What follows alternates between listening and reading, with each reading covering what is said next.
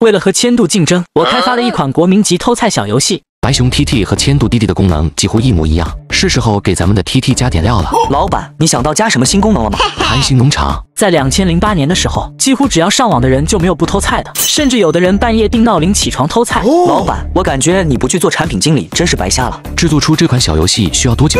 这是网页小游戏，开发难度很低，我自己开发，要是不在乎美工的话，用不了1个星期。那如果我让你调动新训全部的程序员和美工，2天能开发完吗？那必须能啊！曾黎、旭日华，你们2个今天回国，召集团队配合开发。 2天后，一直关注新训动态的李红看到了开心农场的上线公告。大家觉得这款休闲小游戏是不是三金在为他的游戏业务拓展更多的分销渠道？ 不太可能吧？这是一款基于网页的产品，难道还能做出什么花样来？我觉得三金就是正常小更新罢了，给 TT 空间加点花样。三金这个人不会做任何的无用功，现在贴吧已经被他搞得元气大伤了。这个时候他突然推出这么一款小游戏，一定有他的用意。晚上11点，距离开心农场上线只剩1个小时了。老板，距离新训上市只剩10天了，你觉得开心农场从上线到爆火得几天啊？多则7天，少则5天，这游戏必火。7天啊，感觉还是有点长。也不一定，别忘了这款游戏可是自带传播属性，一旦用户玩上瘾了，肯定会拼命的拉身边的朋友一起玩。毕竟这款游戏是好友越多越好玩。你说的对。 到了12点，开心农场一上线就遭到了不少人的吐槽。新训这是在开倒车吗？居然为这么一款破页油费了那么多功夫宣传。好低幼的画风啊，好简陋的界面，貌似除了点点点之外，没有别的玩法。我可以肯定，这款游戏能坚持玩下去的不多。而李红秉着了解对手的心态，坚持玩了下去。几块地随便种点啥，收割就能升级，然后就能再解锁1块地，一种新的植物，升级速度快，升级之后得到的新东西多，应该就是这款游戏最大的爽点了。再收割1轮小麦。 我就是好友榜的前3了。妈的，我就去尿个尿的功夫，菜就被偷了，太缺德了！听着李红的骂声，谭俊心里不禁涌起一股满足感。原来如此，偷菜不但能偷到一定数量的农作物，还可以快速升级。于是谭俊不断的刷新好友列表，去别人农场里偷菜。美滋滋，又偷了几个小麦，嘿嘿。另外一边，李红又发现了新大陆。如果添加新的好友，就有很大的几率得到化肥。化肥能够提前催熟农作物，这样就能把想要偷菜的人打个措手不及。想要化肥，就得更积极的寻找新的好友，让 TT 的活跃度更高。三金真他娘的是个天才！看了眼时间，不知不觉已经凌晨3点半了。我居然为这么个破偷菜的小游戏花了整整3个半小时。不仅李红，这一夜数百万的网民全都沉迷进了开心农场。老板，一晚上开心农场的用户已经达到了恐怖的280万，新增 TT 用户120万，添加好友次数3200万次。大概从2、3点开始，大家意识到想要升级快，就必须多添加好友，所以大家加好友的热情非常高。从今天开始，每邀请到1个新 TT 用户，送10袋化肥；每成功添加10个好友，送5袋，20个送10袋。戴安娜一早就紧急召集千度的高层开会，结果80%的高层都迟到了。发生什么事了？不用问，肯定是通宵玩开心农场了。他随便一出手，研发出的游戏就如此的有魔性。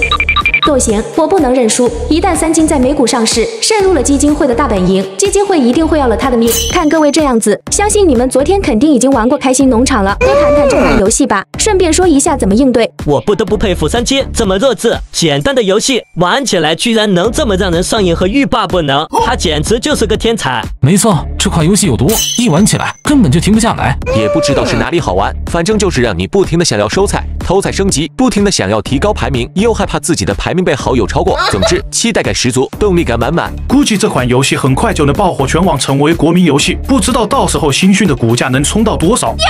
说够了没有？我让你们讨论，不是让你们对三金顶礼膜拜，我要的是对抗方案。要不咱们也搞个类似的游戏？拜托，贴吧才因为盗铁的事情被搞得一团糟，现在你又要抄开新农场，这不是自找麻烦吗？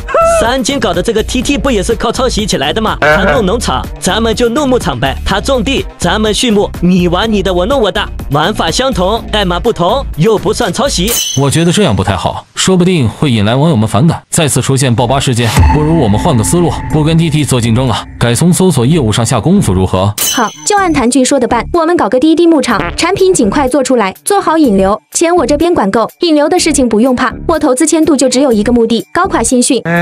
妈的，这女人怎么跟疯了一样，死咬着三金不放，这不神经病吗？ 2天后，马腾带来了一个让三金无语的消息：老板，千度秘密开发了一款牧场的游戏，并且已经决定明天上线。这游戏几乎100%抄袭了开心农场，只是把植物改成了牲畜。有病吧？就搁着我这一只羊上薅羊毛啊！抄完 TT 又抄开心农场，我搞啥他抄啥是吧？您也知道，游戏玩法抄袭根本不算抄袭，而且 TT 也是抄袭起家的。这次想煽动网友都煽动不了了。我还得到一个消息，戴安娜准备真金白银的斥巨资砸钱引流。又是这个戴安娜。老板，咱们的现金流现在非常的不健康，不可能跟基金会对着比烧钱。眼下只有迅速提高游戏的可玩性，让对方跟不上节奏才行。立刻召集新训的开发人员开视频会议。各位也知道了，现在外资是铁了心的要在新训上市的关键阶段搞我们，而且是不计代价、不计成本的那种。我想听听你们的意见。老板，现在的情况是，只要咱们出什么，对方肯定就不要脸的抄什么。所以我认为更新可以，但一次性不要拿出太多，要一点点的拿出新功能、新玩法，让对方一直在拼命苦追的路上，追到最后，猛然回头发现用户已经在我们游戏里走不掉了。说的不错，继续。现在我们最大的优势就是社交人脉，所以我认为接下来咱们的游戏重点是要让用户互动起来，而且是快速连续的互动起来。所以我们研发了任务系统和交易系统，我们会向玩家排放系统订单，但是这笔订单玩家无法独自完成，这时我们再向玩家开放交易系统，这样一来，玩家之间的交流一下子就比之前提升了数倍。很好，你跟我想到一块去了。现在这2个系统可以随时上线，并且这2个系统较为复杂，没那么好抄，起码能让千度头疼半个月。不错，不过这点功能如果加班加点，再请技术大牛的话，短时间不是不能实现的，还需要更多新玩法。老板，你的意思是？其实大家也看出来了，农场也好，牧场也罢，玩法都是换汤不换药。既然如此，那我们为何不把牧场、渔场什么的全部整合进来，让别人抄无可抄？而且牧场、渔场整合进来后，玩家之间可交易、交换的物品就会变得更多。想想看，农村、牧场和渔场连通起来以后，后续能产生多少不一样的玩法？我去，我怎么就没想到呢？不愧是老板，这太绝了！总之一句话，我们要把同类型的游戏做绝、做烂，让其他公司抄无可抄。